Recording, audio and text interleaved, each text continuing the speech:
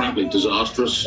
We've been working as a union with the airlines actually to try and steer our way through this. We can't afford for this to continue.